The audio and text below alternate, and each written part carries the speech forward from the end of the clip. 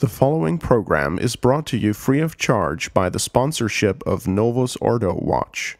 See for yourself that the Church of the Second Vatican Council is not in fact the Catholic Church of the ages. Go to novusordowatch.org. That's novusordowatch.org.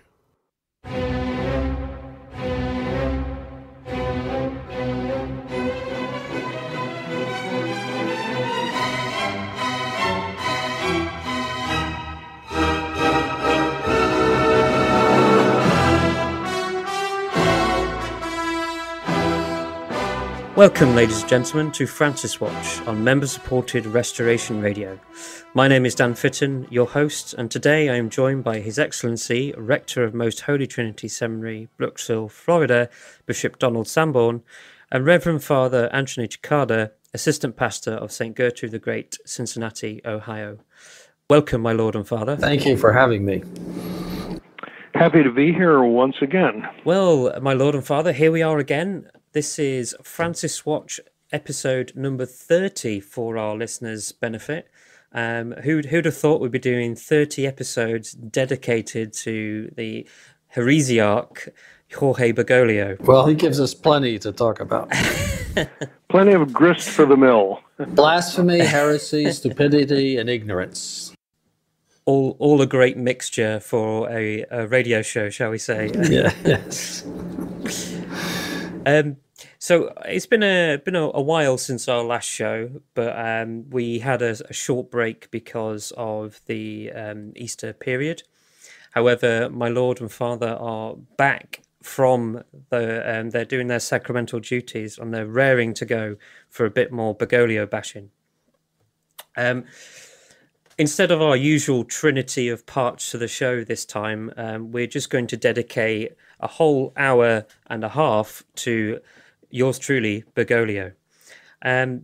It's been 4 years of Jorge Bergoglio in his non-pontificate, and I just want to take a few minutes to examine what exactly the legacy Bergoglio will leave, if he will leave, such as the death of orthodoxy, Amoris Laetitia, the deal or doom of the SSPX, and further enacting Vatican II. Now, my Lord, I know I was present I think it was about 3 years ago now, you did a talk called the Bergoglian Era. And I was just remarking to Father Cekada then that actually you would have to do that almost continuously, that talk, and it would grow beyond an hour's slot that you gave it to last time if you did it now. And then maybe in 5 years' time, who knows how long it would take you to get through all that. It is a lot. Indeed, if you try to systematize it under a number of different categories, his basic themes are they seem to be the same. One can group his different themes together, but it's that you get more and more of his crazy obsessions, as it were, under each heading, and there's more and more of that every year. So it's an expanding storehouse of Bergoglian nonsense. Yes, frankly, I think it's been a great 4 years in this sense that he is the first one to unmask Vatican II. The others have always tried to put, and successfully, a mask upon Vatican II of orthodoxy, and have deceived many, many people into thinking that Vatican II is something that the Catholic Church can live with, and that it is continuity, that it is not rupture with the past, and that it's perfectly acceptable. This one, and that was his goal, his stated goal, was really to implement Vatican II, and he has implemented it, and I think these past 4 years have opened the eyes of quite a few people to just what is exactly happening to the Catholic Church and what has happened since Vatican II.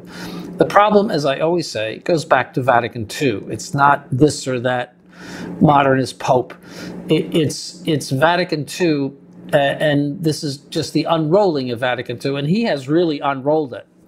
And He's stacked the College of Cardinals with people sympathetic to himself. And I think when he passes on or resigns, you could possibly see some sort of split because his radicalism, let's call it, has irked so many people that it might wake them up a little bit. I think that would be a step in the right direction if you had, say, two popes. Let's say, in other words. Strange you should mention this. Just this morning, I got an email from a man who apparently had spent quite a bit of time in adult parishes, etc.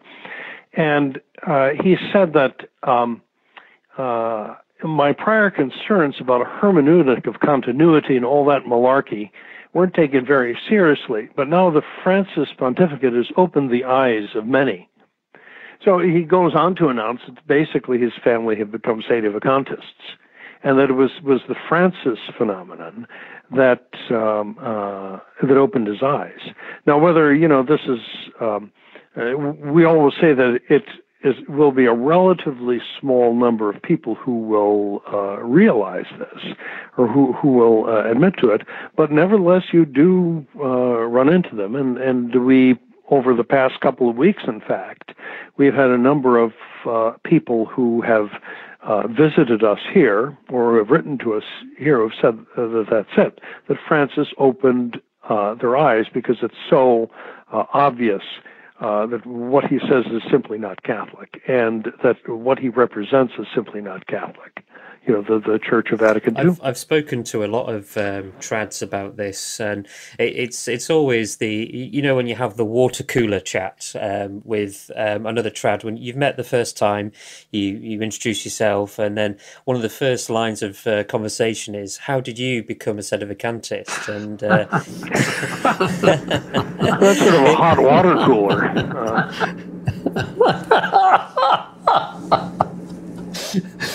I find that every different trads have their own road to Damascus moment, and I mean, some people right at the start of the road, some people a bit further in, quite a lot towards the end. But there's always, there's always at some moment. For instance, a South African chap I was talking to a few months ago, his moment was when they took the candles from the kitchen table, off the kitchen table. So that the pseudo altar for those trads who haven't heard that term before, but they took the candles off the kitchen table and put it on the floor, and he said it was like a thunderbolt hitting him, because he was like, they can't do that, despite the fact that the presbyter or the priest toddles off to the tabernacle, which is way in the corner, far off and in no position of reverence at all.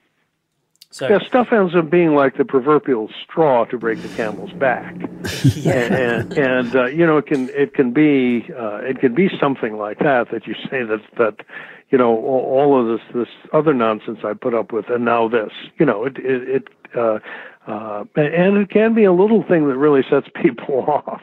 Yes, we had a young man on Sunday at one of our masses who was sort of putting his toe in the tub, you might say, and he said his grandmother says that all of the post-Vatican II popes are real popes except Francis. So that's a new form, I would say, of sedevacantism, but it does it says something that he is breaking that whole system that they have, that they just cannot fit him into the box of recognize and resist, and of whatever other system they have of saying nothing has changed, or whatever he comes from. I'm not even sure where he comes from, but it just makes it impossible, and so the eyes turn towards sedevacantism as the solution. And so as I said, it's been a great 4 years, because we have seen a lot of that. When he got in, I knew that would be the effect. I was talking with an 18-year-old on Sunday, and for him it was the same thing. That he'd been trying to figure out all of this nonsense, and that the that Francis, pushed him over the edge. That how could this be a true successor of Peter, to say the things that he says and to do the things that he does? But so people are thinking in terms of non-popes. Yes, that's it's a start. Yes, step in the right direction. It definitely is. So, and that it's just the opposite from Benedict's reign, quote unquote, where you couldn't get anywhere. I mean, he was so dressed up in all of those nice things and put on a show of conservatism and the great white father and the gray hair and all, and people were just so pleased to see him. And even though he is among the worst enemies of the Catholic Church in what he has done from the time that he was a young priest, destroying Catholic theology, destroying Catholic doctrine, consecrating a bishop that openly said that Christ did not rise from the dead. You can't get anything more basic than that. But and now he has some job recently. Forte, I think his name is. He has a Vatican job, I think. Yeah. And so, many other things, where everyone's so horrified by Amoris Laetitia, but look at Ratzinger permitting birth control devices. But he was like Teflon. It was, you couldn't say anything. It just, their eyes would glaze over. But the actually, to permit birth control devices is at least as bad as Amoris Laetitia, if not worse, in certain respects. But that just blew by, and nobody really cared about the fact that those things were permitted. So we really had a hard time, not because of him, but because of the perception of him. And he was very good at letting Vatican II pass with his various statements and of course all the pomp and ceremony that he would use.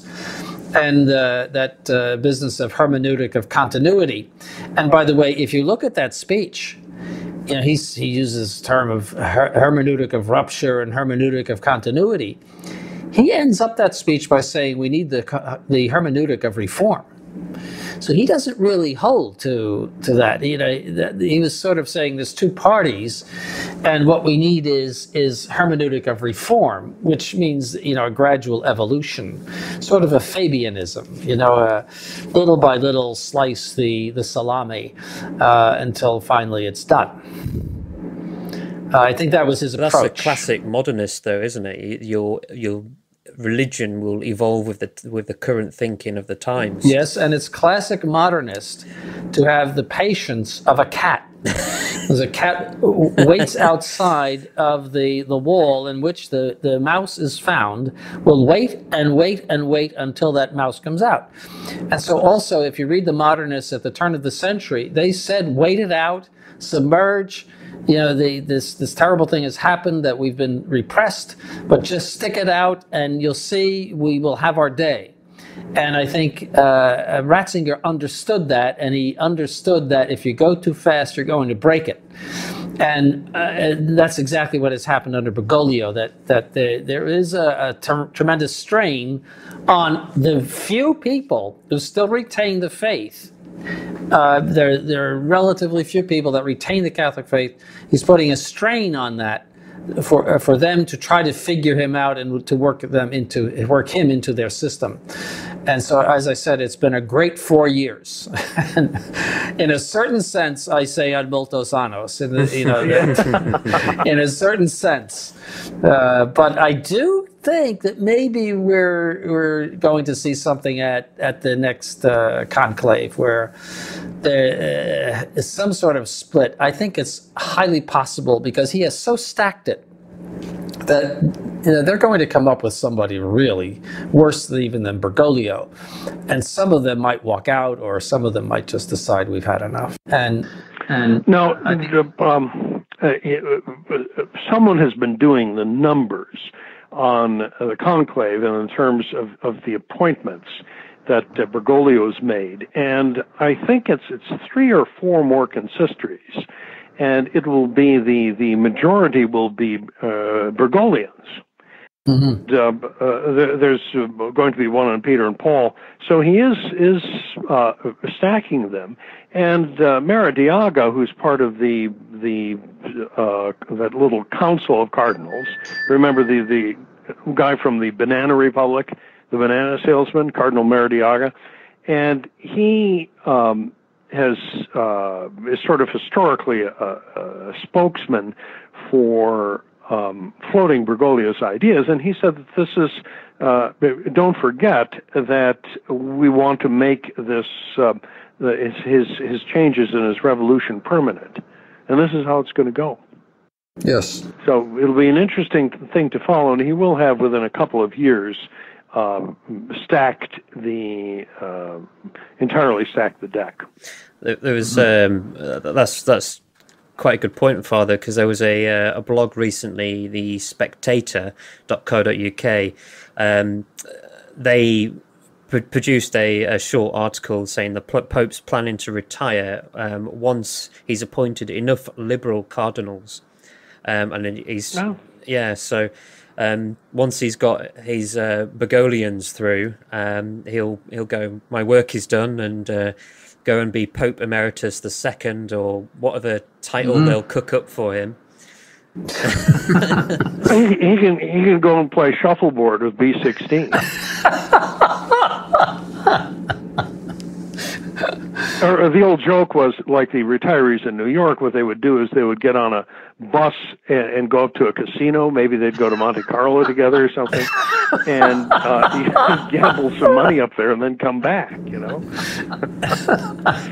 So, but that's been said, Daniel, you know, like a number of times, and he's tipping the majority already. You don't hear the conservatives acclaiming, you know, some of his cardinalatial choices as conservative. You know, you really get nothing like that. No, I'm sure they're all no.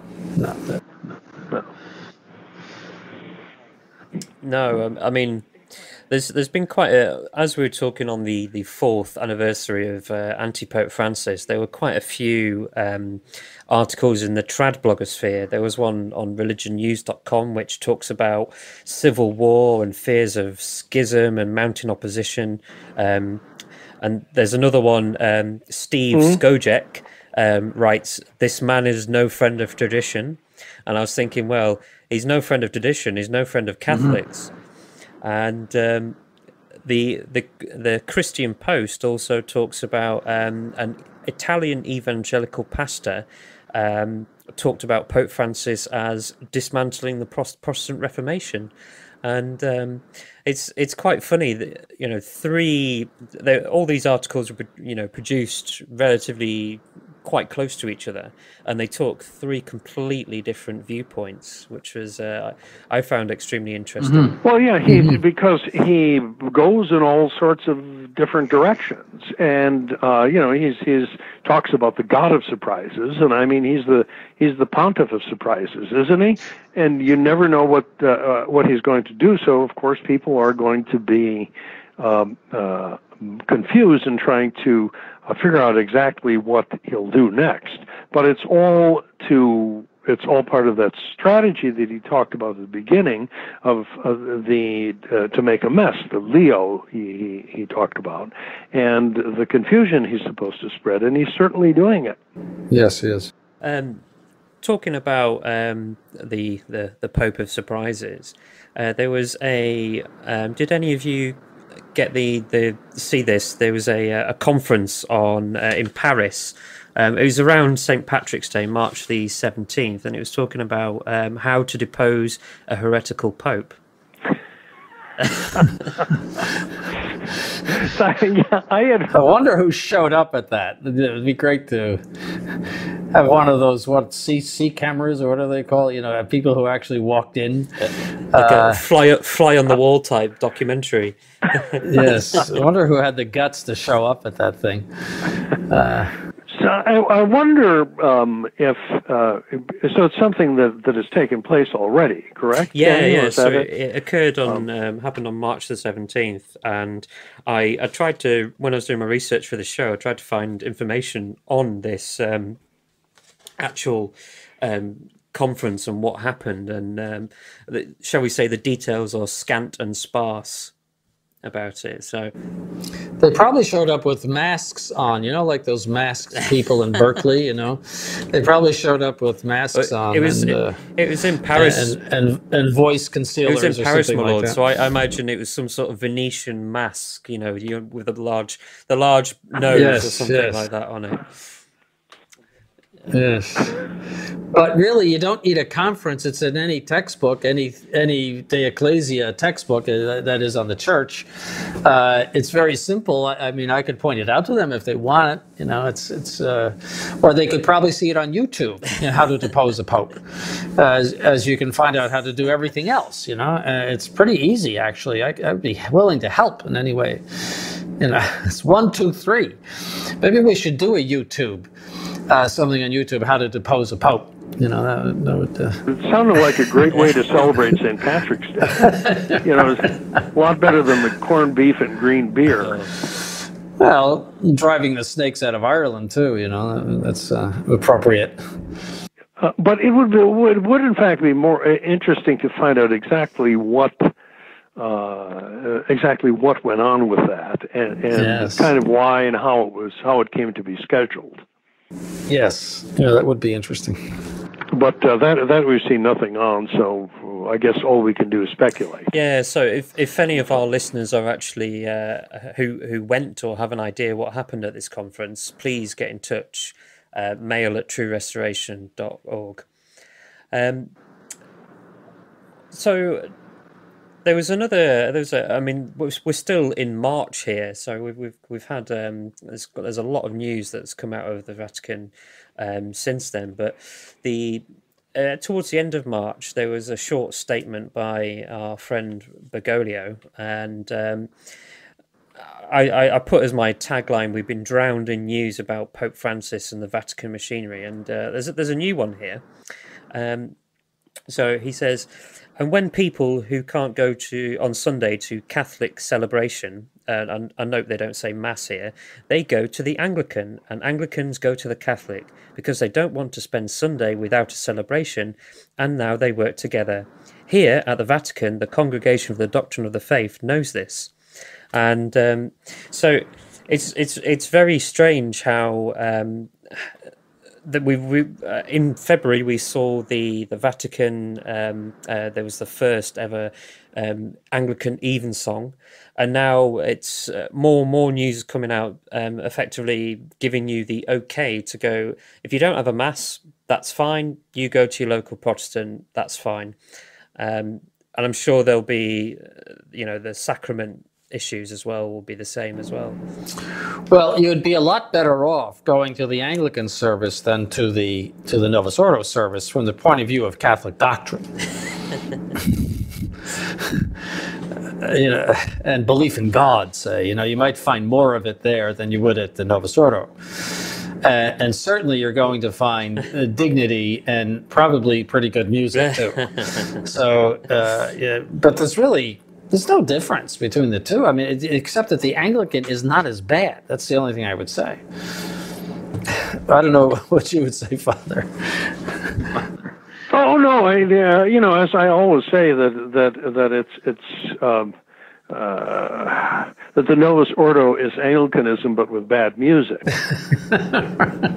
And it's the nature, as it were, of the nature of it were, as it were, the service. But I mean, it's the Novus Ordo is conducted in such an undignified way. And if you believe that there's something sacred there, I mean, it does show a contempt for sacred things. Whereas with the Anglicans, there is, when I've run into it, there's always been this sort of element of at least dignity to it. Some fairly nice vestments I've seen in some of those Anglican cathedrals, especially on the lady priests, on the priestesses. Pretty nice vestments, which you'd never find in a Novus Ordi church. So no, you wouldn't. But it's all corruption and decay. I mean, which one do you want? It's like two decayed teeth on one side or the other. Which one do you want to go to? I mean, it's just a corruption of Catholicism, and they just have different flavors of corruption. That's all.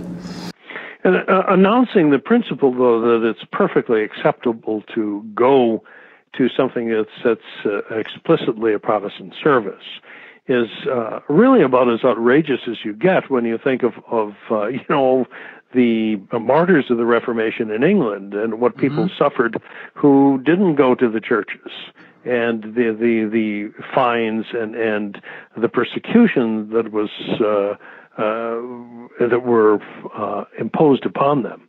But now to say that it doesn't really make any difference is quite outrageous. Can you imagine being sat in the Church of St. Thomas More in England as a Catholic going to an Anglican service? It'd be very, very strange. Yeah. Very, very contradictory. I think those Novus Ordites, nothing like that occurs to them. They're all evolutionists in doctrine. That it was true in 634 that all this was bad, but now it's okay because we're different now and things have changed and we all change with it. And that's which is, of course, against the faith. The faith assents to unchanging truths about God. And so they don't have the virtue of faith anymore. They believe in evolution of dogma, which kills off the faith completely. And so, they don't care. It doesn't matter. Religion for them it's all modernist interior feeling. And this service makes me feel good. I go to it, and we all worship the same God, and we just have different ways of seeing Him. That's all, and worshiping Him. That's the mentality. They may not be so explicit about it as I have just presented it, but that's their mentality. So, leading on from that, towards the tail end of March and the beginning of April. So the beginning of April was the last 2 weeks of Lent. You would think the leader of the Roman Catholic Church on this plane of earthly plane would talk a little bit nice things about religion. Instead, within the space of 2 weeks, we had two quite major blasphemies from Bergoglio. The first one was a joke about the Holy Trinity, and the second one, which is more worse than the first, was effectively talking about how Christ became the devil. So we'll tackle the first one. And so this was the end of March. There was an interview in Crux Now, and Dr. Emicile Kulda, she is the first woman to receive a doctorate in theology from the Pontifical Catholic University of Argentina. So obviously she's a great friend of Bergoglio. And she had a short meeting with Francis where they talked about theological efforts. And here's a new one for you, my lord. They talked about a hermeneutic of unity in difference. And the quote I'm going to draw the attention to is, within that meeting, the Pope jokingly likened this to the way which the Holy Trinity functions. And he says, quote, "Inside the Holy Trinity, they're all arguing behind closed doors, but on the outside, they give the picture of unity." Now, that's, I think, Novus Ordo Watch goes into quite heavy detail on how blasphemous that is, but just for the benefit of our listeners, my lord. Well, yes, it's supreme blasphemy to say that the persons of the Holy Trinity argue. It's also supreme stupidity, supreme ignorance and stupidity, the summit of both ignorance and stupidity concerning the Holy Trinity and the divine persons. So it's and it's heretical blasphemy as well. So he's got all four things. Those are his four characteristics: is stupidity, ignorance, heresy, and blasphemy. He's managed to get all four in that one statement, and which is that's quite a bit. And that's quite good. But that any person that pretends to have the Catholic faith could say that. I mean, well, it's just more of the same. I don't think the man believes in God. I think he's capable of these blasphemous jokes because he doesn't believe in God to begin with. All he's concerned about is secular issues, the improvement of human beings' lives on earth, helping the poor, but in a socialistic way, and a secularistic way, naturalistic way.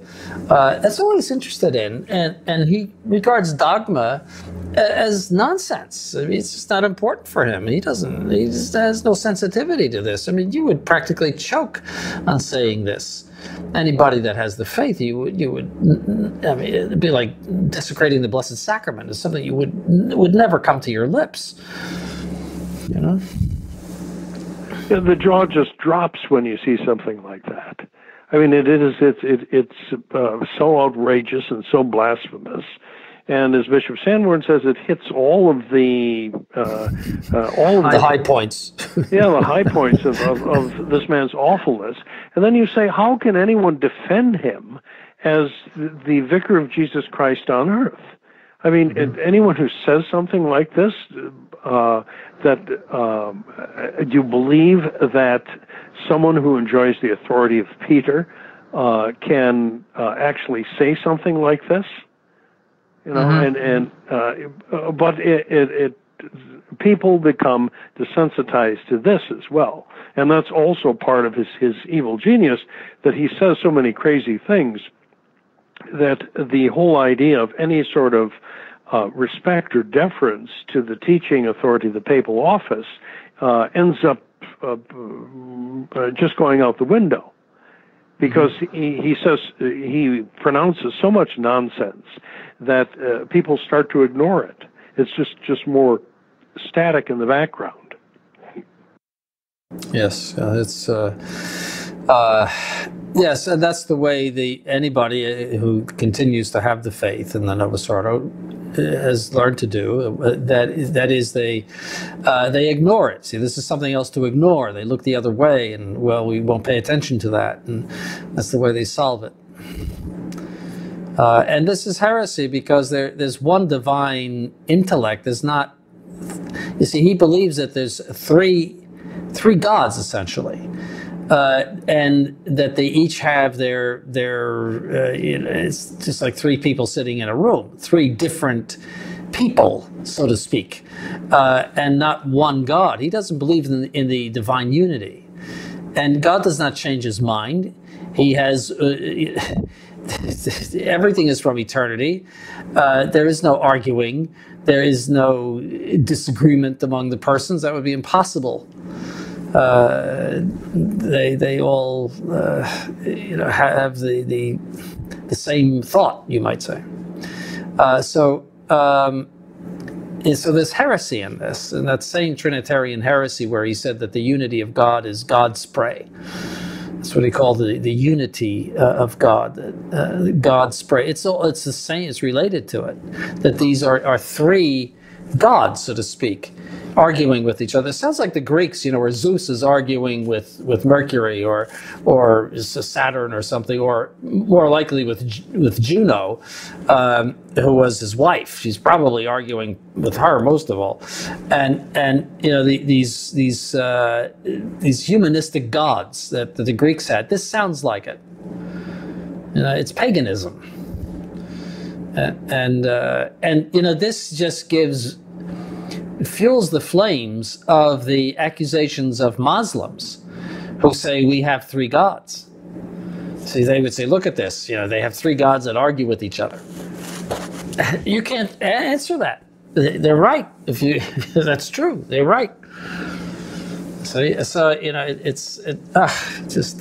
But again, the good side of all of this is that it does wake up people. So we have to look at the bright side of it. And the others, I think they're gone anyway. I don't think that apart from some extraordinary grace from God, they're gone. Just like the Protestants in the Reformation. I mean, they might trickle back one by one, but on the whole, the Novus Ordites are gone, in my opinion. I mean, you'd have thought that whoever would have had their Damascene moment a few years ago, because I need to remind our listeners, this isn't the first time Bergoglio has made a joke about something sacred. For example, back in March 2014, Bergoglio made a joke about the crucifixion of our Lord. And I think he just thinks the whole Catholic religion is just a huge joke to him, and this is his false humility coming through. He likes to make jokes and make light of very sacred things to demean the doctrine. And to borrow a quote from Bishop Sanborn, all you need to do is just think, is the religion of Vatican II Catholic or not? And that once you have that question, that's all you need to. You've answered that question. That's it. It's clear as crystal, shall we say? The rest of it gets filled in, something like how your computer will fill in all your information on an application or something like that. You press a button and it all comes out. The rest is just filling in the blanks after you have decided Vatican II is rupture. Then the logic just flows out, just like a rug that you're unrolling. Yes. So we'll tackle the next blasphemy, which I think is quite terrible. But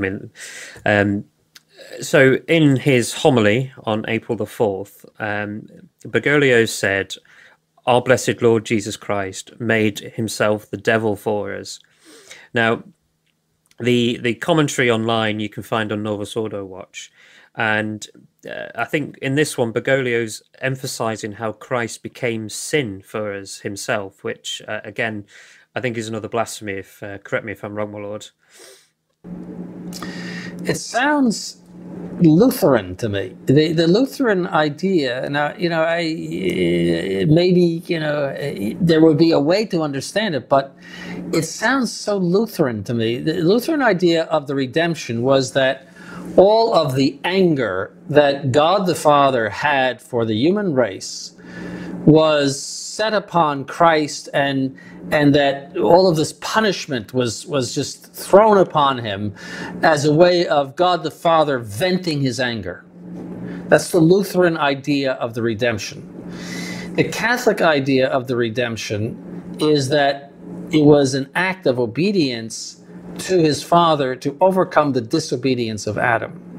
So that it was an act of love and obedience to his Father's will in order to overcome the disobedience. Something like Abraham and Isaac, that Abraham went through the obedience as Isaac did, at least in principle, in their minds. They both accepted this will of God. And that's what the Old Testament was built on, was that obedience and faith, both of Isaac and of Abraham.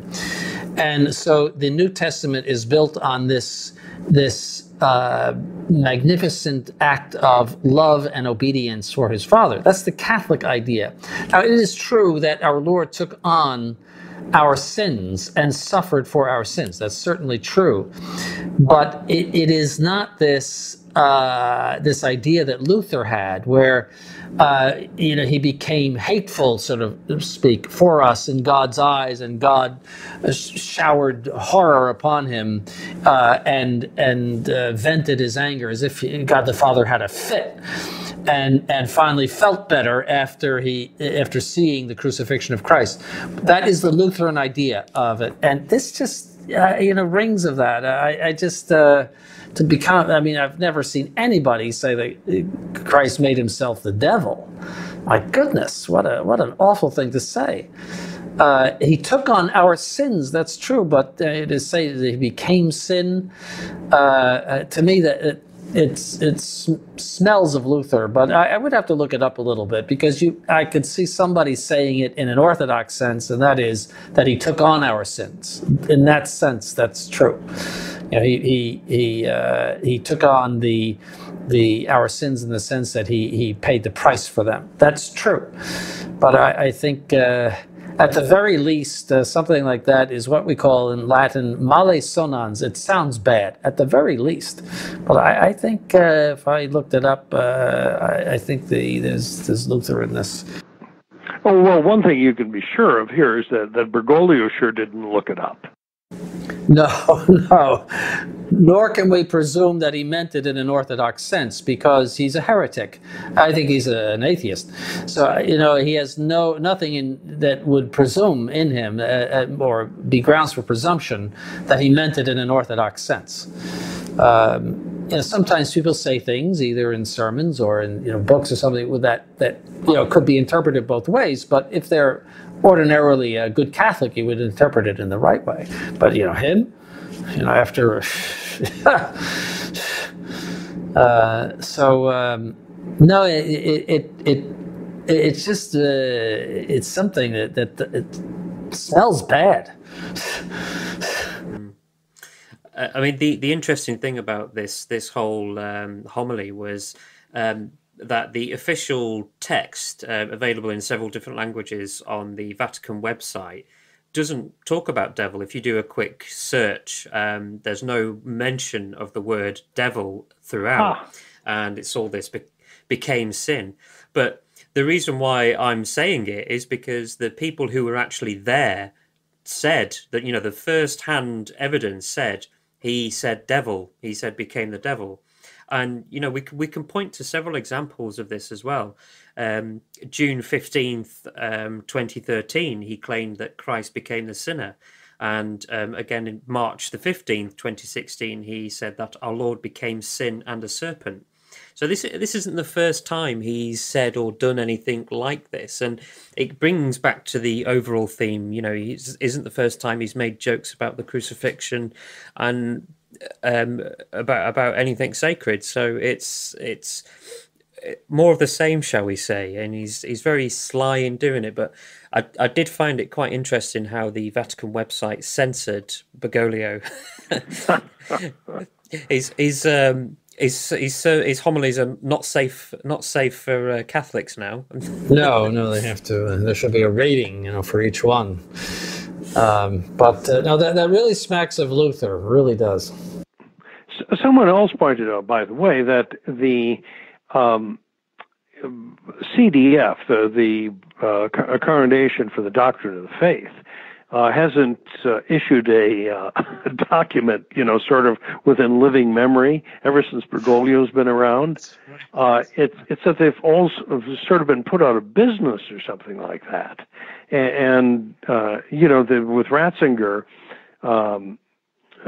when he was in charge of it, and after his election, occasionally you would get some sort of a document from the Congregation of the Faith on this or that point, an attempt to explain something away or to clarify it. But now apparently they don't have too much to do. So it's gone from being initially, as it was when it was the Holy Office before Vatican II, as the most important part of the curia of the Vatican bureaucracy, to something that is now pretty much a backwater, precisely because the doctrine of the faith is not important and has ended up sort of a backwater. So those gentlemen, I guess, have nothing very much to do. I do wonder what they are up to. Do you think the Cardinals are playing something like polo or croquet on the lawn at the Vatican whilst Bergoglio's doing their job for them? They're probably handing out soup in the soup kitchen or something like that. The halal soup to Muslims, so probably something like that, because that's really what counts. So, Yeah. Speaking of Muslims, we'll talk about Bergoglio's trip to Egypt later on in the show. But I just want to draw attention. Now, I thought this, for me, this was quite witty, but I just put the tagline, "Now this is just potty," and so this This is a British. No, that's thoroughly British. I'll have to remember that one for my next trip to England. Maybe I shouldn't. So, yes. This refers to the incident in Milan where Bergoglio decides to use a portable toilet in front of the cameras. Presumably, again, wants to show the world how humble he is. So, I mean, that incident was covered in several different media outlets, but the one I found the most interesting was Pathos, the blog, talks about this story, saying, "Oh, he's just an old man and he needs to go to the bathroom more frequently," and I think they kind of missed the whole point of why the trad blogosphere went a bit crazy about it. Well, I think the explanation was he wanted to show that he was a true successor to good Pope John, as we would say in the United States. So this is how you would do it. I don't know if that translates to British slang, but it certainly works in the United States. Just hope he hasn't gone 23 times, eh? It's another one of those displays that he puts on that is just theatrical. You know, he could have easily been led into a nice hotel or something like that, and people could stand around while he uses the bathroom. I mean, he has to use the bathroom. He's a human being, obviously. And but no, he's one of the people, and, you know, I use one of those toilets too. It was probably immaculate. Usually the problem with one of those is that there's been people in there before you, but it was probably immaculate. And but, you know, it's silly. It's just showbiz. That's all it is. Well, we were talking before about Bergoglio and Ratzinger. So Ratzinger, I think, is more akin to a snake, where he slithers in the background, slowly poisoning doctrine, but you don't see it at all because he's quite discreet. Whereas Bergoglio's like the clown. He's all bright and frilly, and he's say, look at me, as he's fumbling around the circus type thing. Yes. Yeah. So we'll move on from Pottygate, as it was dubbed.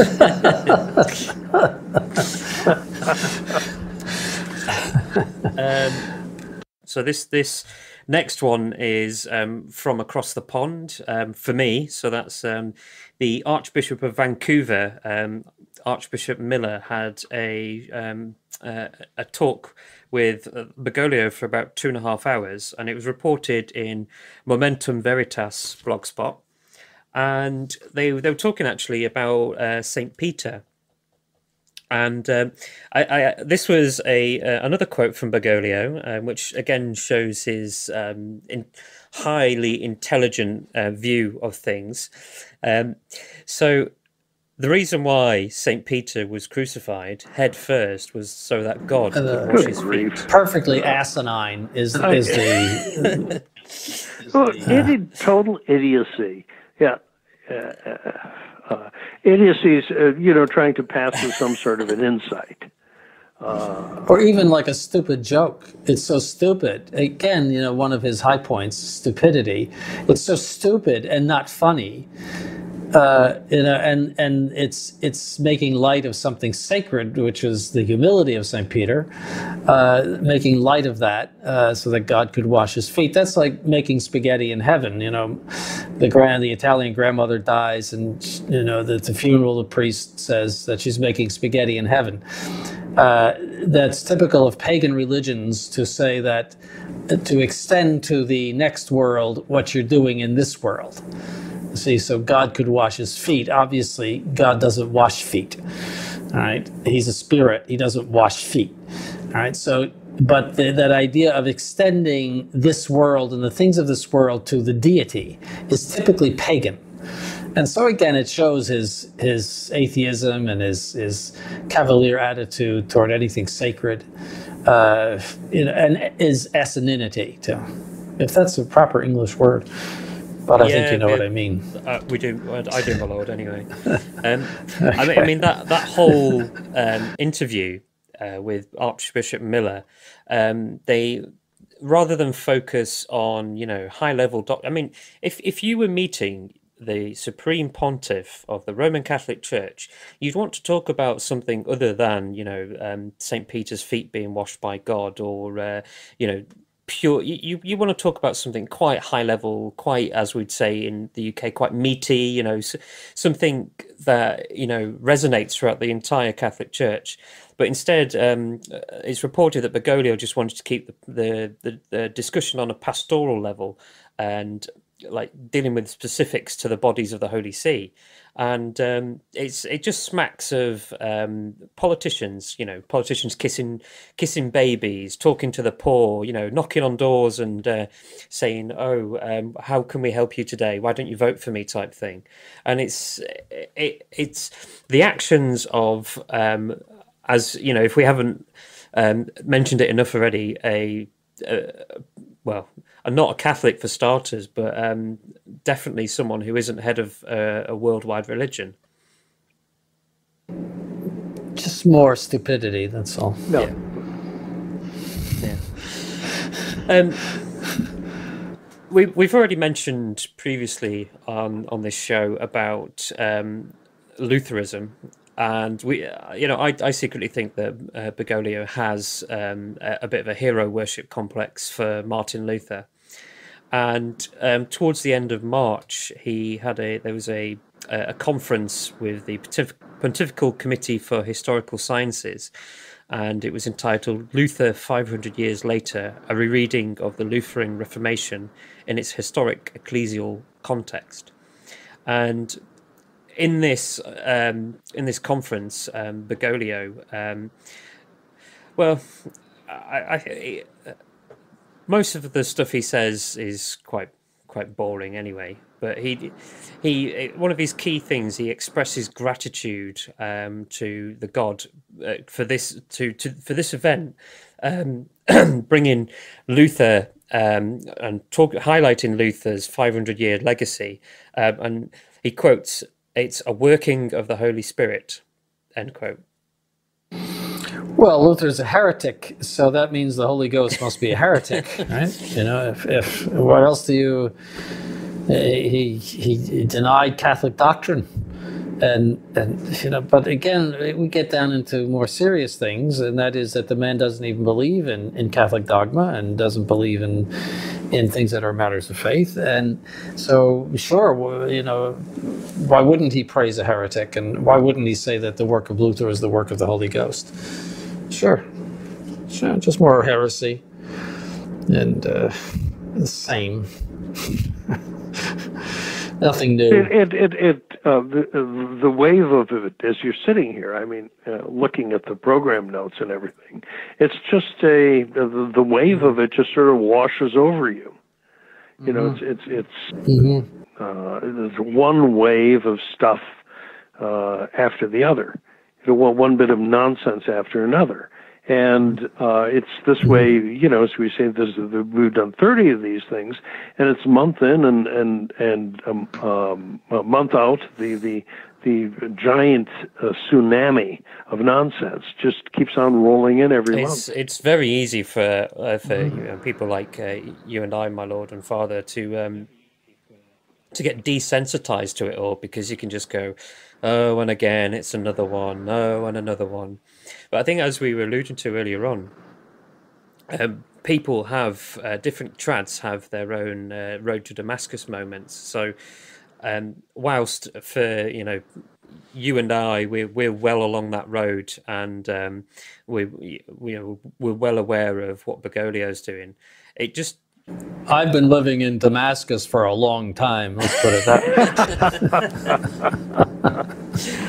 A lot more than me, my lord. Citizen of Damascus. I've been down that road a long time ago. But yes, it is true, and everybody has their straw that will break the camel's back. I mean, and it could be a little thing. It could be some just that one thing that brings it all down. And like putting the candles on the floor. If that's all they ever did in the Novus Ordo, we wouldn't have to do Francis Watch. Was to put the candles on the floor, but it was just that one last thing that hit him, And it is true that there is a breaking point for everybody. There's a point where the glass gets filled up and it starts to overflow, and so. Yes, we do have to be alert to all of these things, but you do get jaded. It's just like a person who is vomiting, every 2 minutes or something like that. You after a while, you just there's another pot of vomit. That's all, and so what else is new? Let's move on to the weather and things like that. Yeah. I mean, in polite society, there's several things you shouldn't discuss, and two of them being politics and religion, high amongst them. And it is quite funny how in polite society they kind of detract from or avoid the biggest topics or the largest elephants in the room. Yes.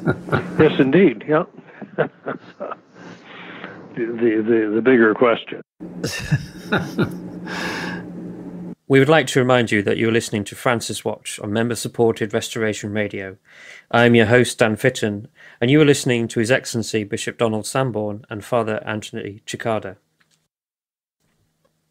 So we've talked about the tail end of Lent and all the craziness coming from the Vatican.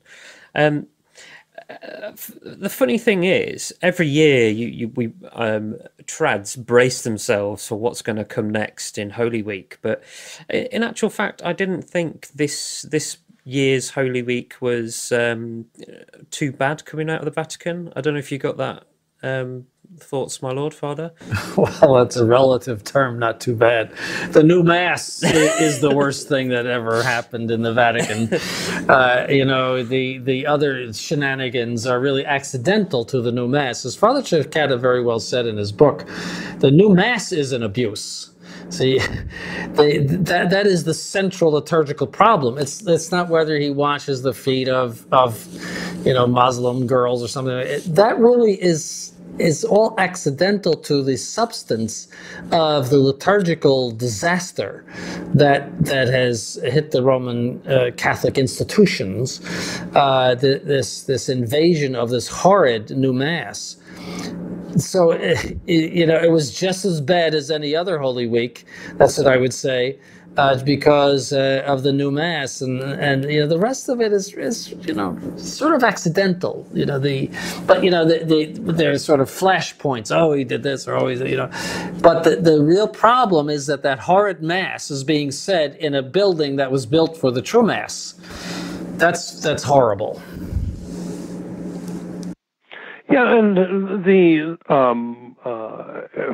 it's horrible in Latin. Right. And if they do the whole darn thing in Latin with Gregorian chant and nice frilly lace and tasseled dalmatics, it represents a false religion because it destroys the Catholic faith. It destroys the Catholic faith, and it is sacrilegious. So no matter what language you do it in, so the fact, I guess, that you have, I don't know, they had like Argentine tango dancing or something, some sort of odd musical phenomenon going on, or the swaying people from Africa doing these different dances down the aisle. It doesn't make it that is accidental to it, but yet it is integral to it, because all of these it represents the idea of enculturation and the adapting of local cultural phenomenon to worship, vernacularization. All these things, they're all part of the system. But no matter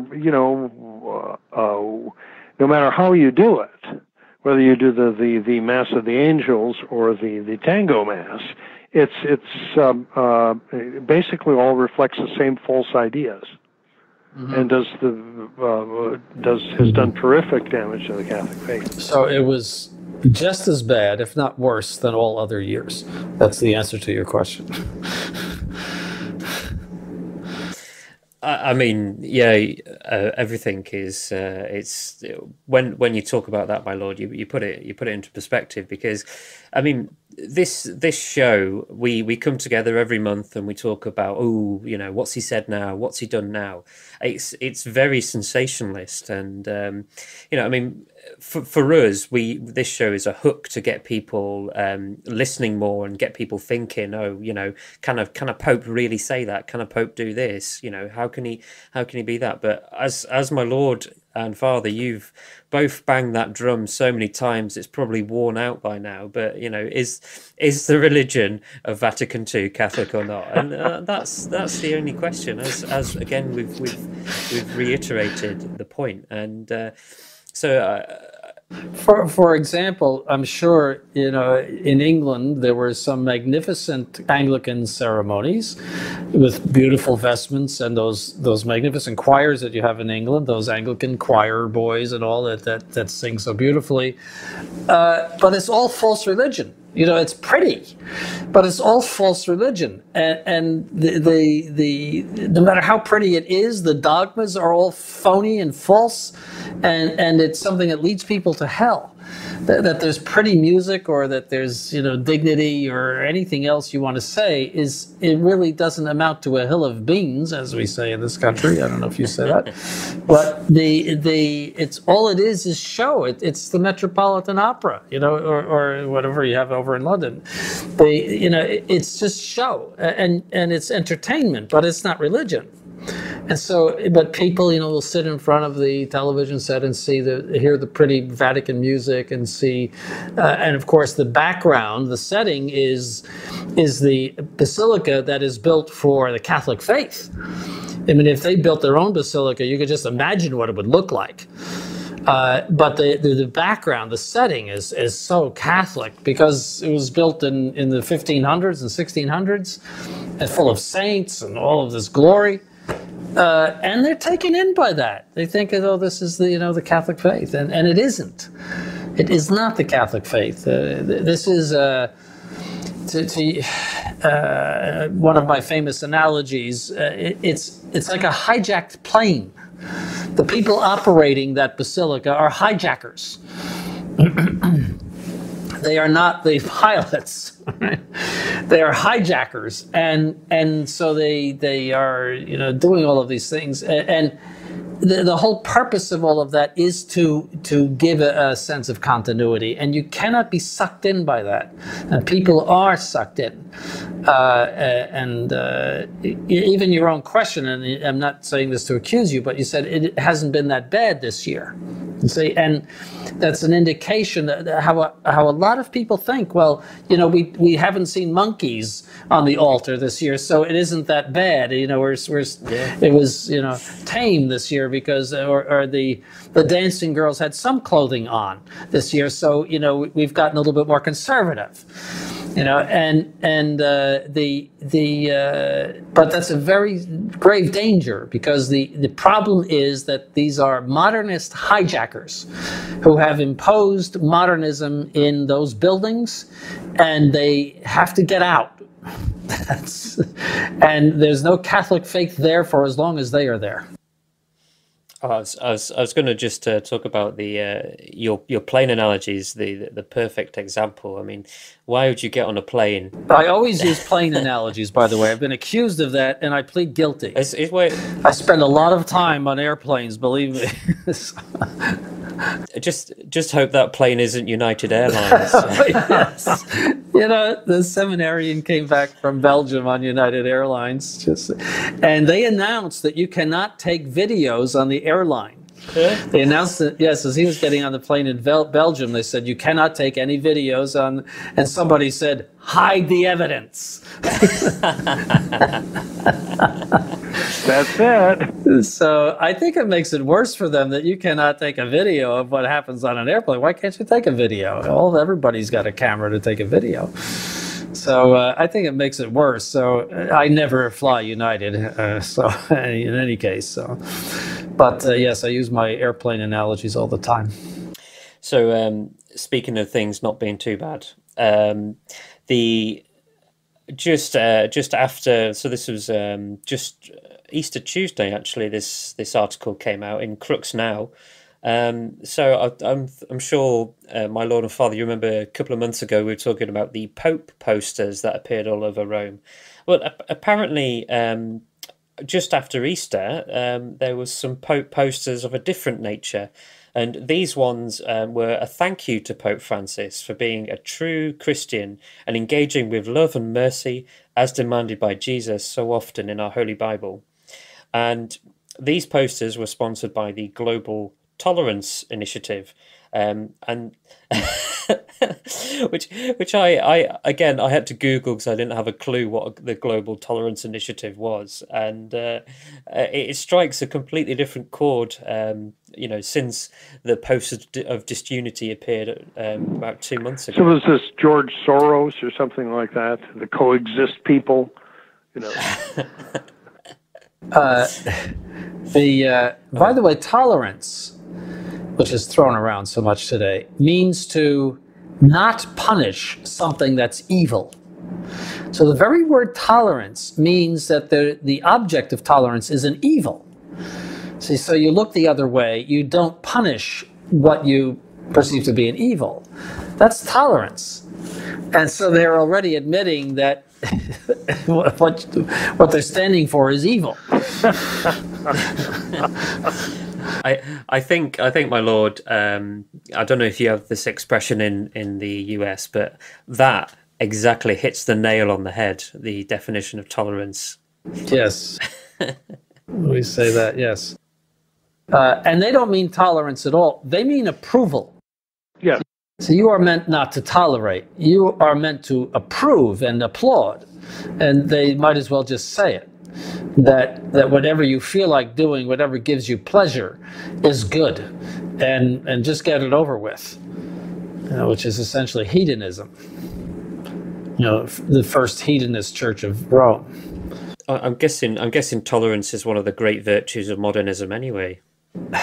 Because you basically tolerate all faiths, all creeds. You tolerate people who murder babies. You tolerate corrupt governments. You tolerate everything because you're a good Catholic in the Novus Ordo. If you tolerate things. Yes, and tolerance is not a virtue at all. It is actually an act of prudence, in the sense that in some cases it is good to tolerate. In other cases, it is evil to tolerate. So if you tolerate something that it could be very pernicious, it's evil. Look at Berkeley. They will not tolerate a right-wing speaker. See, because in a certain sense, they understand this correctly. They are right in saying, well, this is something that we consider to be fascism, and we cannot tolerate fascism. And if that were true, if it were fascism, of course you could not tolerate fascism. You see, so the truth by its very nature is intolerant of its opposite error. Error and truth cannot coexist. It's by nature intolerant. And so at least those people in Berkeley who are beating up conservatives are consistent. I'll give them that. They're consistent. in a certain sense, that they say that leftism is truth, and therefore those who oppose leftism have to be suppressed. See, that's at least they believe in something. They believe in one of the properties of truth. I will say that for them. That it is absurd to have two opposite things held up as truth. That's absurd. See, so now I think they're all evil. I think there are a bunch of evil leftists and communists. But at least there is a certain consistency there.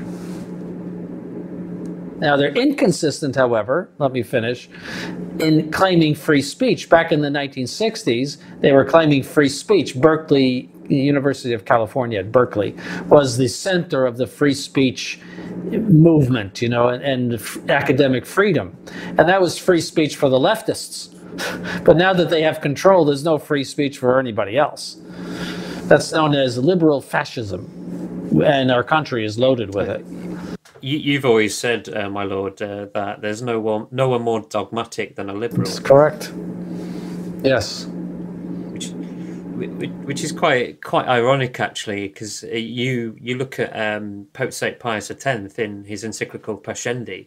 I think the best way he said to deal with modernists was to hit them and beat them with sticks. You do not count the blows, you do not measure them. He didn't say sticks, he said fists. Fists. Yeah, so he said that he himself said that he had a tendency to anger, and so he probably said that in a moment of anger. But I think the point was that these people, these modernists, he was responding to somebody who was saying, "Oh, you're going too hard on these modernists," and he was saying, you don't understand. You're a very imprudent person. These people are the worst enemies of the church, and we have to repress them. That was the point of that. Maybe he lost it for a minute, but and I still love that quote. But the point is that tolerance is not always a virtue. In many cases, it's a vice, and it can cause some very terrible problems by tolerating things that ought not to be tolerated. You can only tolerate where the repression of the evil would cause a greater evil than what the evil itself is. See, so typically civil war, if civil war would erupt by repressing some evil, then it's legitimate to tolerate the evil. But you always have to weigh in a question of tolerance, which is the worst evil? And sometimes the worst evil is to let it go, is to let whatever it is fester and spread. So, for example, you don't tolerate an infection. No, you don't. No. You don't say, well, it's just an infection. It might take over your whole body. It might kill you. If you don't stop an infection, you could die. You could get sepsis, infection of the blood, and then it's just a question of days. So there's no tolerance. Your body doesn't tolerate anything. It sends out those antibodies and starts attacking whatever it is. The body doesn't tolerate anything. So tolerance, though. I mean, that word tolerance means the object of tolerance is always an evil. So they're admitting evil. They don't mean it that way, though. They mean approval. They don't mean tolerance. They mean approval. And that everything's true, and the whole rainbow approach and diversity and all of that garbage. And it is good, I think, to make that distinction, to point that out to people when they talk about being tolerant. To point out that in fact the object of it is an evil. Yes. And it's an admission that's an evil, that it is an evil. Because, yes. As His Excellency says, generally by tolerance they mean approval, and you can't let that slide by. It's just like when you try to excuse something because somebody doesn't know any better or wasn't paying attention, you're admitting that what they did was objectively wrong, but they're excused by their lack of attention or lack of knowledge. But what they did was objectively wrong. See, there's a saying in moral theology, ignorance excuses, but it does not justify. See, so you're excused from sin, but nonetheless, objectively, it was a sin. So as we're still on the subject of tolerance, I'd like to move on and talk about one of Pope Francis's latest appointees. So if anyone is still under the impression that Bergoglio is a tough opponent of homosexuals and their agenda, please be disabused of this illusion now. So on April the 12th, 2017, the Vatican announced that Pope Francis had appointed the notorious Jesuit LGBT-sensitive, or whatever they like to be called this week. There's a lot more letters after that now. It's, you know. I know it's one of those things. It's like Francis's doctrine; it changes with the week. You know, it changes with the wind. Yes, because now there's gender neutral. We're neither nor. So that's the latest thing. Yeah, it's sort of like the ongoing alphabet soup, something like that. How many characters can you That'll get be into something to pick up at the supermarket soon, is like LGBT soup and all the other letters that, yeah. Well, that sounds like a sandwich, doesn't it? Like BLT or something like that. So, in any case.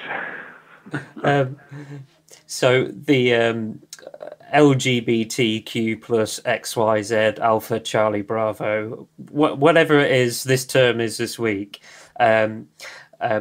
Father James Martin, who's he's now a consultant for the Vatican Secretariat for Communications, effectively the conglomerate of which includes the Holy See Press Office, the Vatican Radio, Vatican Television, Vatican Publishing, and Vatican Internet, amongst others.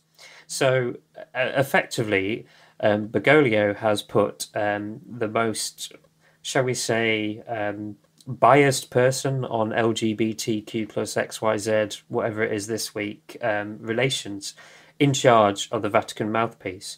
Now, just to further muddy the waters here, a brief bio on Father Martin. He became a Jesuit in 1988, and obviously was a Novus Ordo, received the Novus Ordo rite of ordination. He's currently editor-at-large of the Jesuit Review America, and over the years he's made himself a name as a cheerleader. That's a good US term, that for leftist causes, and his recent work. Bear with me, listeners, is entitled Building a Bridge, How the Catholic Church and the LGBT Community Can Enter into a Relationship of Respect, Compassion and Sensitivity. And I think that title there tells you everything you need to know about the latest communications director for the Vatican. The approach to those people is that you are involved in sins against nature, and that you must give up your sins against nature in order to approach the sacraments of the Catholic Church. That is the relationship that the Catholic Church has toward LGBT people, and that these inclinations that you have toward this sort of thing are disordered, as their own catechism says. The 1992 catechism says they are intrinsically disordered, and so.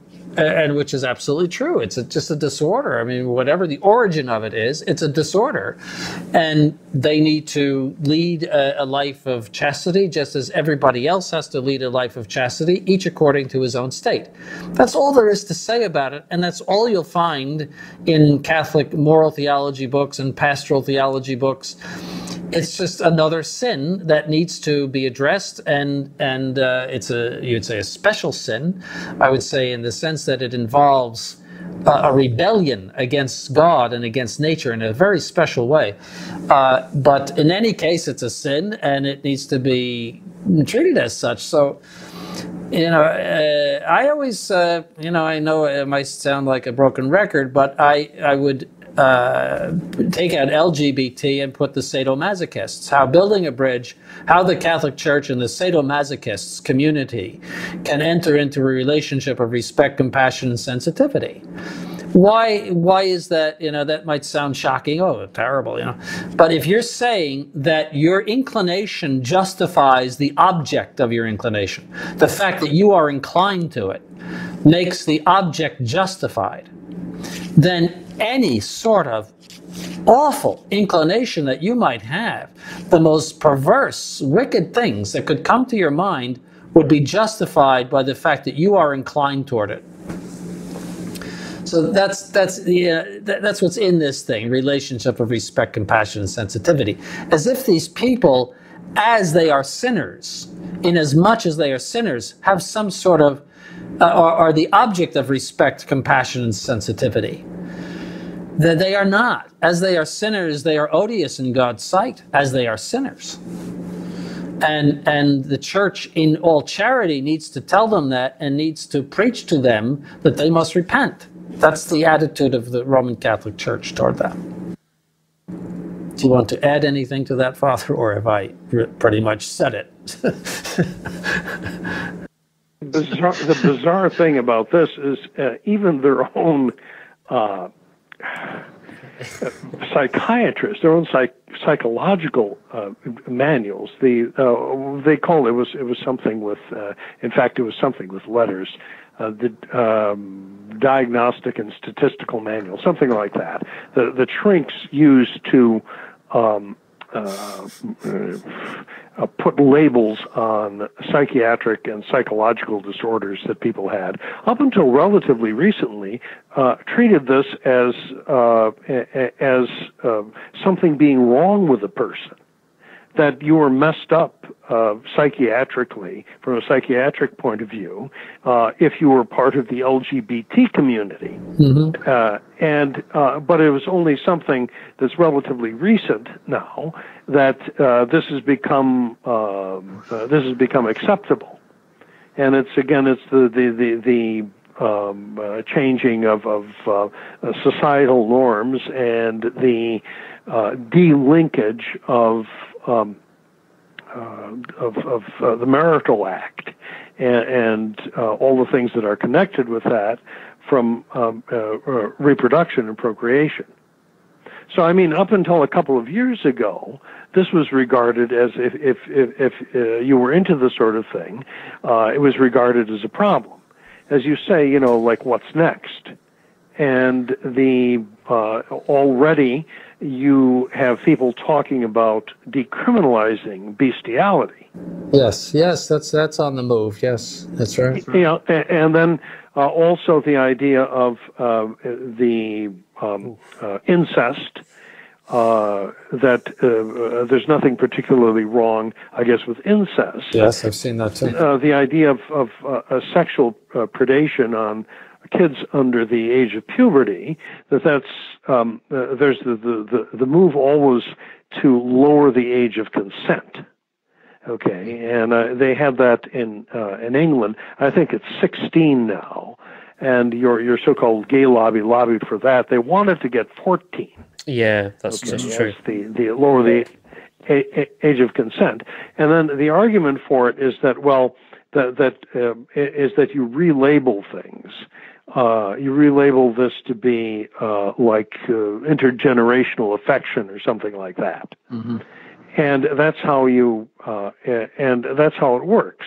But it's as I say, up until relatively recently, even seculars realized that there was something wrong with this, and that it wasn't entering into a relationship of respect, compassion, and sensitivity, that wasn't the way to go. And the reason for this is not respect, compassion, and sensitivity toward these people. First of all, they represent a small minority. But the most important thing is to tear down the natural law, which affects so many other things. And this whole idea of trying to make an unnatural sin something natural and good rips down the natural law. Once you rip down the natural law, you're dead. And it is just a complete moral revolution to do that. And they're using this precisely to rip down the natural law. So that's the greater effect of it. That you have some people running around doing this sort of thing you'll always will have that, and it's always existed in history. But the real problem, the worst problem, is that society is meant to look upon it as something good and acceptable. That is a far worse thing, and it is the perversion of society, which is worse actually than the perversion that those sexual acts represent. Do you think that the appointment of Father James Martin as the Vatican spokesperson, given his already quite his liberal views on LGBT, etc., do you think that marks a change? Do you think we'll see Not at acceptance of? Not at all. He's the one, Bergoglio's the one that was holding hands with the homosexual activist priest outside the church for some sort of homosexual mass, I think it was. I mean, wasn't that about 2 years ago or so? Yeah, there's pictures of it. Yeah, well, there's a picture of that poor creature who was like a former student, I don't know, male or female, someone who had a sex change operation, and then, married someone else, supposedly, standing there with Bergoglio. So the thing is that he doesn't need James Martin. No. He sent out all the signals. And, who am I to judge? Remember that? Yeah. And remember the watch band, the rainbow watch band in June? The picture of, somebody took a picture of his watch band. He held it out, obviously, for people to see. How could you get such a picture of somebody's watch band like that? He purposely had that on, and that picture purposely went out in order to show solidarity with all of the homosexual parades that happen in June. So this is small potatoes in comparison. That he puts, one of these people on there. It's really nothing. Yeah, it's, the carpet has been pulled out from underneath this one a while ago. Virtually from the beginning, it was within the first year of his election. Mm-hmm. He started backpedaling on this. Mm-hmm. I mean, you mentioned queer marriage before, Father. I mean, I know you several states in the US have legalized homosexual marriage or unions or whatever we want to call them, but the Supreme Court did. In the UK, we had several years ago we had the Gay Marriage Act. But the precursor to the Gay Marriage Act was civil partnerships, which was effectively all the legal benefits of being married. It's just you just don't get married in a church, which, in an increasingly secular society, who wants to do that? But the interesting thing and the interesting case I just want to point out recently was a heterosexual couple, a man and a woman, didn't want to be married or formally married in a church or, have a marriage ceremony. They instead wanted to get a civil partnership, and they challenged the court, and the court denied them because they have marriage. It said, well, you can just get married. But they said, well, we didn't want to do that. We want to be civil partners. The homosexuals can do it. They can either they've got the choice, they can either be civil partners or be, quote, married. And that's a very interesting thing of how the majority, or an example of how the majority is being discriminated against by the state. This is in the UK, but I'm sure there are cases all over the world where this is happening. Because of the inclusion and the tolerance of LGBT people. Well, so many laws regarding married people, property laws and divorce laws, etc., regarding married people, and there are no laws regarding civil union people. See, so civil union, you could just walk away from a civil union. You don't have all of those horrid divorce laws. So that might have something to do with it. In the Novus Ordo, you could walk away from a marriage. You just get an annulment, don't you? Yes, get an annulment, and even if you don't, you just go to Holy Communion anyway. Only after you do a discernment, though. You have to do a discernment. That should be on YouTube too. How to do a discernment, like putting your head in your hands and doing all sorts of, dramatic things, and then you emerge from the discernment. And a discernment simply means that you decide that what you want to do is okay with God. That's a discernment. If you're inclined to something, you have a discernment, and then you're okay. It's like the eighth sacrament, the discernment. Maybe Father Cekada, your next video, you could do a YouTube video on discernment for the listeners. I think there are a lot of people who discourage me from doing videos.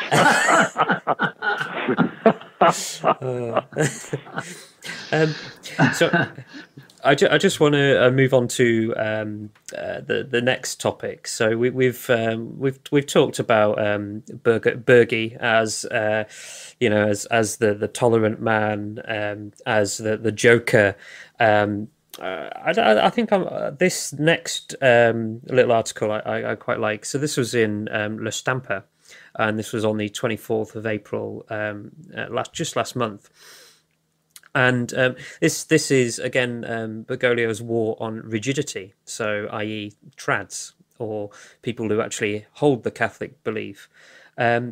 So again, in another homily, in another speech, he said, he quotes he reaffirms no to a rigid faith, and appeals to reject compromises and idealizations that would diminish the concreteness of the Christian faith and are not compatible with the freedom that the Holy Spirit gives. And he also laments with bitterness, and that's a quote in the article, that the church has fallen into a theology of yes you can and no you cannot. I'm pretty sure the church has always had a theology of yes you can and no you cannot. I'm pretty sure that's objective truth, isn't it? Well, the very fact that he complains about it means that he's saying no, we shouldn't have a theology of yes or no. See, he contradicts himself. It's like the skeptic who cannot get out of his own circle, his own vicious circle. If he's saying this is bad, that we have a theology that's yes or no, he's saying no to that. See, so he's already... He's saying it's bad, so... Yeah, it's bad. It's really bad. And so... and then he says, at another time, though, he urges Christians to, quote, give up double life, no more dirty businesses. Well, what is he saying? He's saying no. I mean, this again is asininity, stupidity. What is moral theology all about except to determine whether something is in conformity with God's law or not? That's what conscience is about. Something is in conformity with God's law or not. What is he talking about? So that for our listeners, I will put the picture as the tagline for our show, for the show. But effectively, on the same page of the same newspaper, they had Bergoglio's head title of "The Church has sometimes fallen into a yes or no," and then directly underneath that article, almost in your face, is the words "Pope urges Christians to give up double life, no more dirty businesses." So it is a sublime contradiction of himself. Mm-hmm. I don't know. And he's the one that is constantly attacking anybody with a rosary or with happens to believe in God or happens to believe in dogma. And he attacks them viciously. Who is he to talk? Who is he to judge? Yes, who is he to judge? Exactly. Yes. Only the rigid get judged. Yes. He must have a very, very fine... His version, definition of rigidity must be like an elastic band. It stretches and wanes, and has actual no rigidity to it at all. Rigidity for him means pre-Vatican II Catholicism. That's his code word for it. And he hates it. Pretty much. He hates yeah. it. I mean, I heard earlier on in the year there was a planned conference for the youth on rigidity. It was on, I think it was on Twitter. I saw a brief, I saw, it was a brief tweet that flashed up. I saw it and didn't think of anything of it. And so far, I haven't heard if he's going to counsel the youth on rigidity. But yeah, it wouldn't surprise me. They have to be rigid against rigidity. So we'll move on to our last topic of the show. So it's fairly fresh in our minds. It was Bergoglio's visit to Egypt, and the tagline under Arabic, I may add, is "Pope of Peace in Egypt of Peace." Which isn't really good English there, but this is after what? They blew up a bunch of Christians, a bunch of Copts. This is the Egypt of peace? Yeah, this is the Egypt of peace, yeah. Yeah, so he, I mean, if you look on Novus Ordo Watch, the tagline I thought was quite funny was Francis, a.k.a. Pope Sheikh, as he's now known, has scheduled another one of his infamous apostate, crossed out apostolic journeys abroad, this time to Egypt. So, on looking at the press coverage for this trip, he did his usual stuff. He went to meet the Muslims. He spoke to Sheikh Ahmed Al Tayeb. He talked to the Catholics in Egypt. He talked to the Orthodox people, and he just did more of the same, as we always like to say. But it was quite funny how, well, actually, it's not funny, but it's ironic how he likes to apologize on behalf of Catholics everywhere. And, he goes to a Muslim country and is instantly deferent to the Muslims, bearing in mind that I think it was St. Pius V who basically called a rosary crusade against the Muslims for the Battle of Lepanto and called on Our Lady's help to win it. And the church has always treated Muslims like that up until, Vatican II, I guess, really. But it was Palm Sunday was the jihadi massacres at two churches in Egypt, and it was instead of the Muslims reaching out to Catholics to say, "Oh, we're sorry, we're tolerant," it's the other way around. It's the side that was wronged was actually going to Egypt and reaching out to them, as Bergoglio did. Yeah, perfectly crazy, as usual. Again, it really doesn't surprise one as regards to what he's up to. Islam is the religion of peace, et cetera, et cetera. What Francis did, I think at some point in one speech, was denounced extremism and fundamentalism that's found in all sorts of religions. And again, an opportunity to slam anyone in any Catholics who still believed in objective principles of any sort, because that's his code word is fundamentalism. And are the Muslims going to listen to this guy? And listen to his exhortations about how the religion is supposed to be really a religion of peace? And the answer is, of course not. Of course they're not going to listen to it. They don't care what he says. They're, in many respects, they're as stupid as he is, because the lower classes think of him as, sort of the head of the Crusaders, and that's about as far from the truth as you could get, calling Bergoglio, the Caped Crusader. I mean, it's something that's absolutely absurd. So it's more crazy discourse.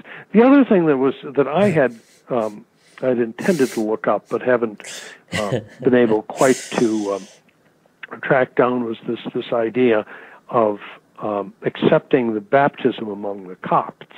I never thought that there was a problem for that, because my impression is that they use the standard Eastern Orthodox formula for an Eastern Catholic formula for baptism, and there was no difficulty whatsoever recognizing the validity of it. Yeah, I was surprised to see that too. And don't forget, these people are Monophysites. They are heretics. They are not merely schismatics. In other words, the central issue is not merely the primacy of the Pope, but they are ancient Monophysites, and so they go way back as people who are heretics to the 5th century, So I don't know I thought you would know the answer to that, Father Cekada. Yeah, I'd have to drag Capello off the shelf. Not Capello personally, but he is. I think he's resting in peace in Rome. I think. Yeah, I think he is resting in peace in Rome. Let me get it off the shelf. Peace, though. He's probably spinning in his grave. He's in. Oh, he is. I'm sure. He is. I'm sure. Hold on a second. I'll get it. He's in the Church of Saint Ignatius in Rome, and so he probably sees some things that we'd rather skip. Just a brief for our listeners while Father Cekada pulls the text off his shelf. So the culmination of the visit for Pope Francis and Pope there was a meeting between Pope Francis and Pope Tordros, not Tawdry, but Tordros, and they will make the Roman Catholic Church and the Coptic Orthodox Church recognise baptisms conducted by each other. And I sent you, my Lord and Father, the agreement. Yes. And I'm just looking through it now, and it's a lot of the wording's very, very wishy-washy. But there's a nice line, bullet 7, which says, "As we journey towards the blessed day when we will at last gather at the same Eucharistic table, we can cooperate in many areas and demonstrate in a tangible way the great richness which already unites us." I thought they were schismatic. How can they be united? Yeah, they're heretics too. Well, that's a whole other show.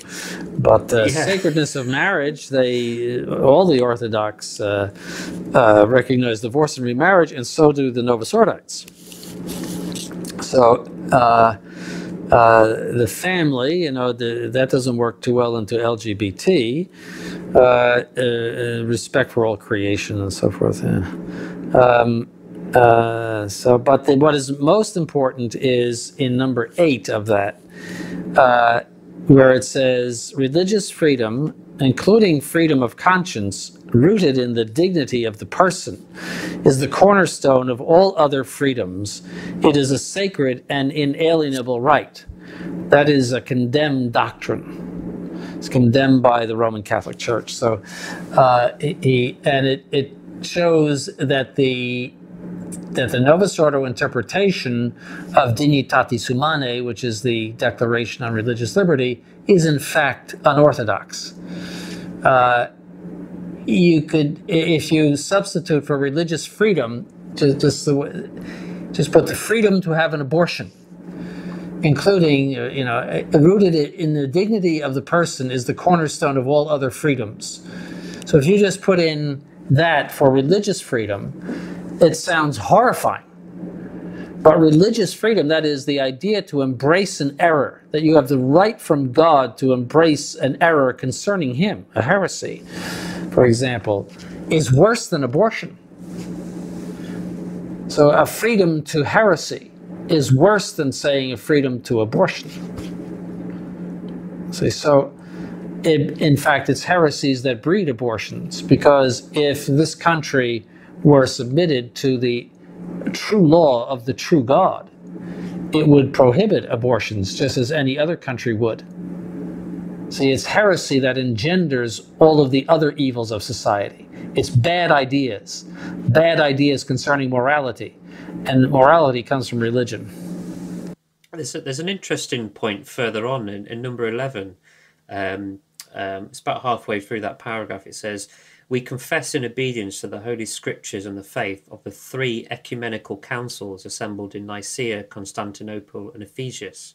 Ephesus. I didn't think we had any ecumenical councils beforehand. No, the first. Before Vatican II. Oh, yes. Ecumenical simply means the whole church. It comes from the Greek word oikumene, which means household, and it means that it distinguishes it from a local council. But what you're confusing is the word ecumenical as it refers to ecumenism. Yeah. But an ecumenical council is sometimes it's called a general council. So yes, the first one was in 325, and yes, they don't accept Chalcedon, which condemned monophysitism. That was the fourth ecumenical, and and that's where the fathers of the council, who were mostly from the East, said concerning Pope Leo the Great that Peter speaks through Leo. See, so that is somewhat embarrassing for the Greek Orthodox. Yeah. All right. Definitely. But in number 9, he has a heresy here. Quote, the tragic experiences and the blood shed by our faithful who were persecuted and killed for the sole reason of being Christian remind us all the more that the ecumenism of martyrdom unites us and encourages us along the way to peace and reconciliation. Well, that's against Florence, the Council of Florence, right? It's directly against the Council of Florence that says even if heretics shed their blood for Christ, that it does not justify them and they are not martyrs. And as far as St. Paul writes, this document goes on, quote, if one member suffers, all suffer together. So that means they're members of the mystical body of Christ, which is the Catholic Church, even though they're monophysites and schismatics, which is a heresy. I found the answer, by the way, on the question of baptism. And that's why the declaration at that point struck me as utterly crazy, because Capello says that the form of baptism is ego te baptizo in nomine Patris et Filii et Spiritus Sancti. Amen. It's the same as the Catholic formula. Well, could it be that the Copts did not accept the Catholic baptism for some reason? Well, that is probably the explanation for it. That some Orthodox churches don't accept the validity of Catholic baptisms, but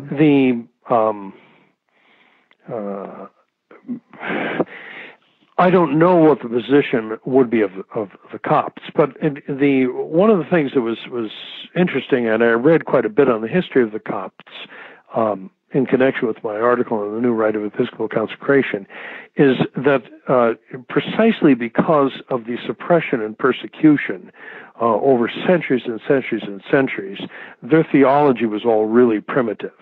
They really didn't have much of an idea in terms of what they were talking about dogmatically, or even consistency in their ritual practice. So it may have been that they, for some reason, did not accept the validity of Catholic baptisms, even though the form was the same.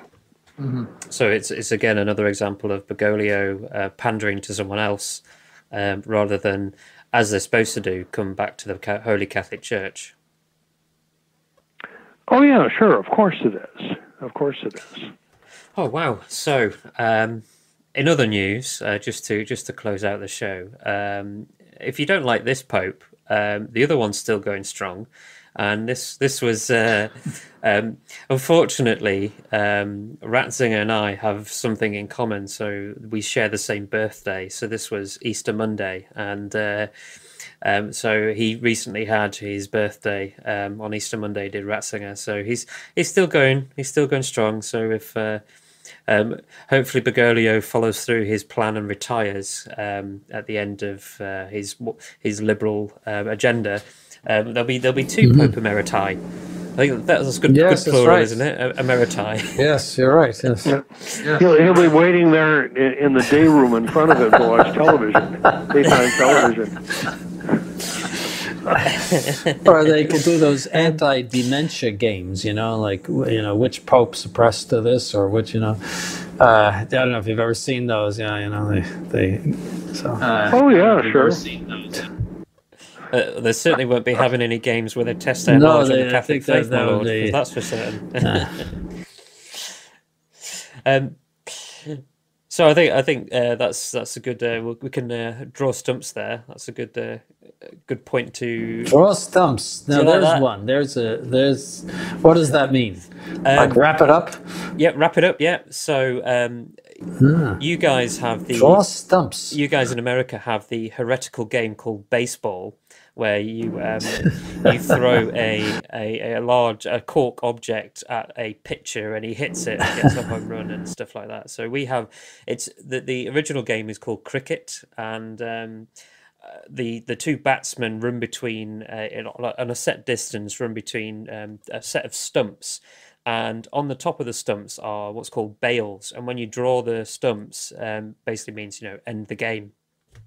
So that's there you go. There you go. Okay. I see. Very interesting. Yes, I'll have to remember that one next time I go to England. Someone it was one of my French seminarians that said he listened to my sermon that I gave in England, and it sounded as though I had a British accent, but I don't think I did. Did you? You didn't hear anything like that. Did you? That's because we're rubbing off on you, my lord. You're showing your true class.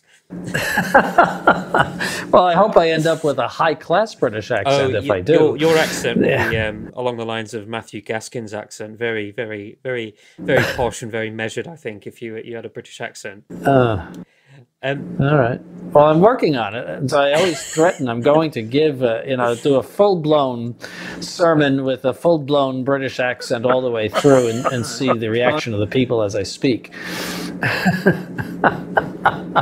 Getting pretty good. I tried it on Matthew, and I was going around England with him. He says, "Oh, you're pretty good." You could, if you tried that with Americans, Your Excellency, like Bishop Williamson, you could talk total nonsense, and they would say, "Oh yes, it's just absolutely wonderful, he's brilliant, etc."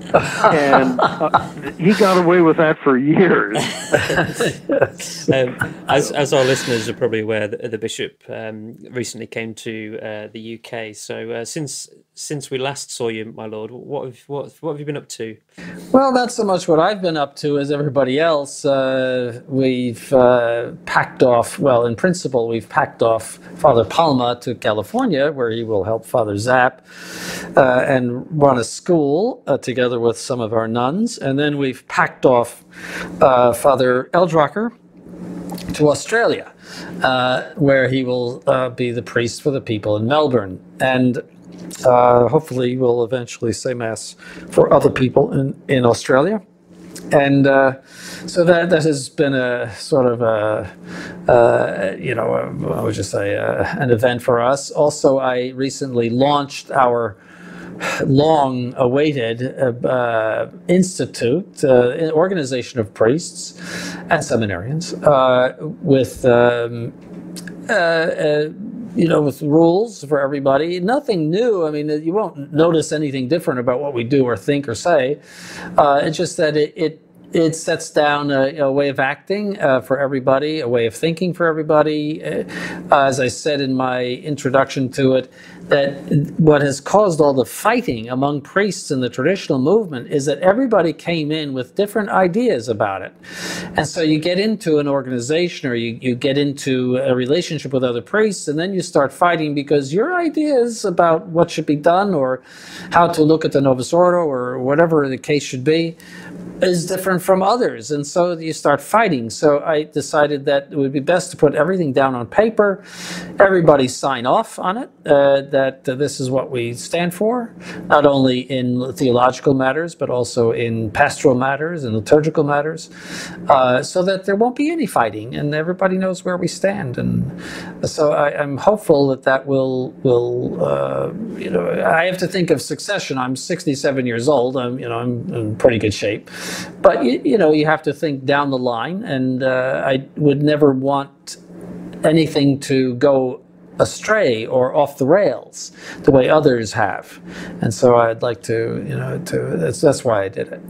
See, so the priests are happy with it, and so I'll put out a separate news thing every once in a while on what we're doing, sort of keeping up with the activities of it. Once in a while, I'll put out one of those. That's in your latest newsletter, isn't it, my lord? Yes, it is. Yes, it's I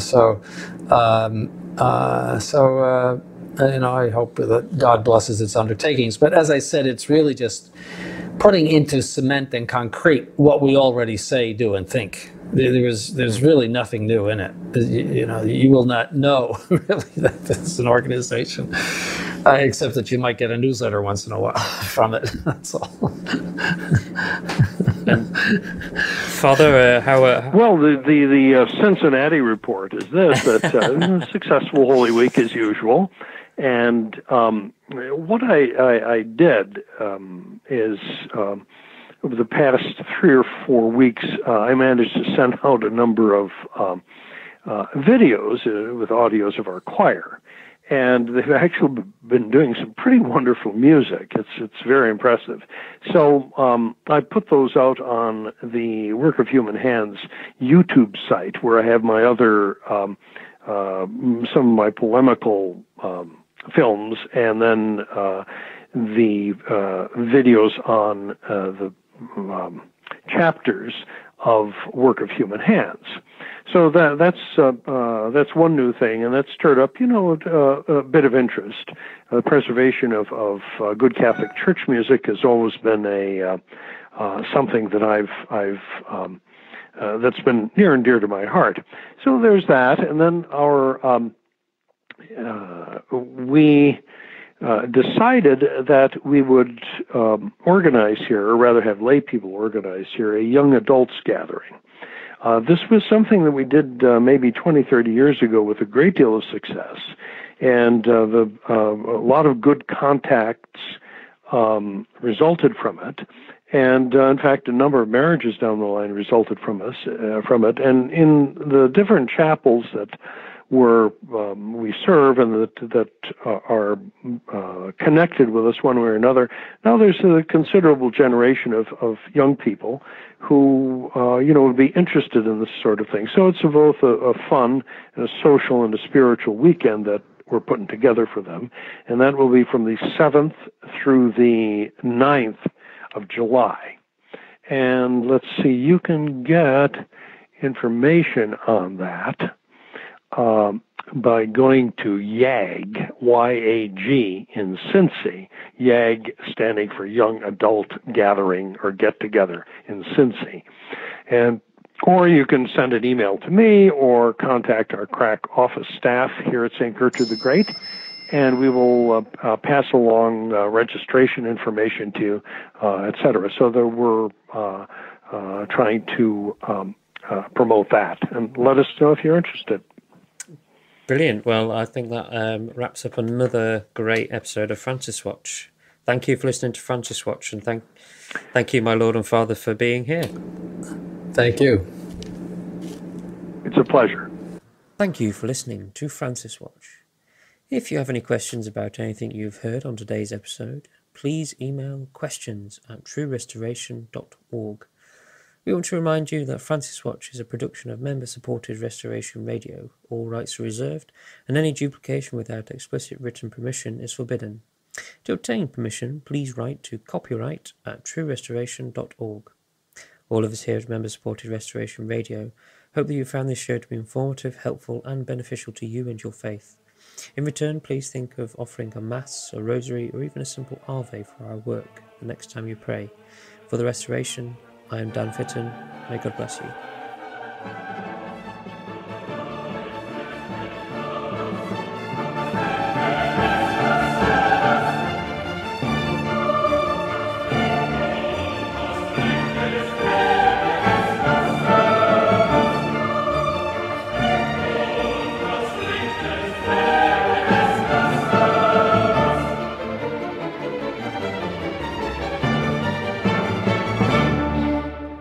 This program was brought to you free of charge by the sponsorship of Novus Ordo Watch. See for yourself that the Church of the Second Vatican Council is not in fact the Catholic Church of the ages. Go to novusordowatch.org. That's novusordowatch.org.